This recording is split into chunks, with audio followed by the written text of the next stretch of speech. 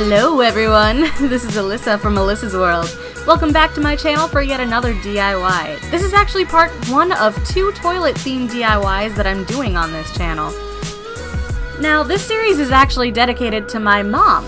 You might be asking yourself, why exactly would she be dedicating this to her mom? Well, that's a very good question, YouTube. It's actually kind of an inside joke of hers and kind of a long story, but simply put, long story short, my mom has a thing about toilets.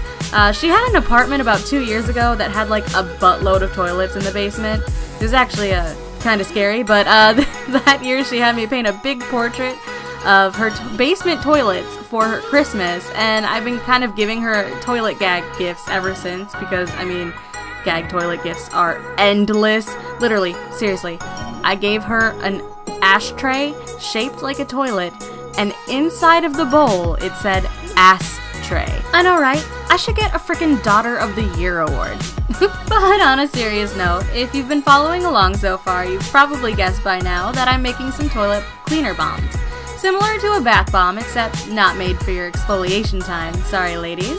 These suckers are a great alternative to cleaners that you get from the store, because you've probably got most of these items already laying around in your house. So when you spritz your dry mixture with your wet mixture, you want to make sure you really mix well as you're doing it so that you don't activate the citric acid. We want the toilet bomb to fizz in the toilet, not in the mixing bowl.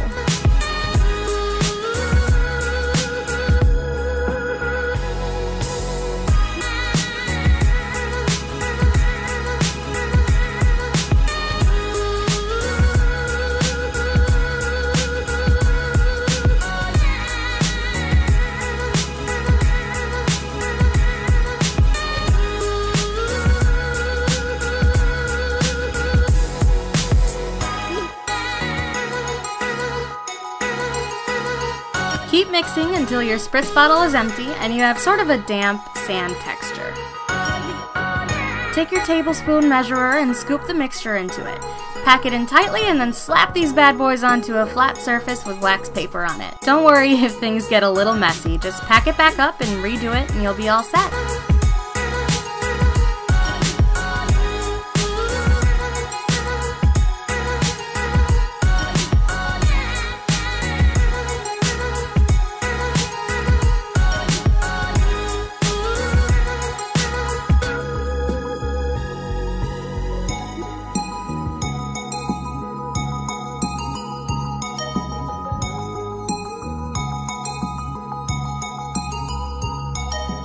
Wait 24 hours for the bombs to set, then pack them into your jar.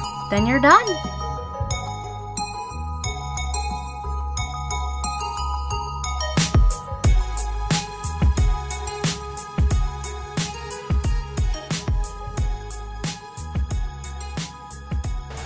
Moment of truth.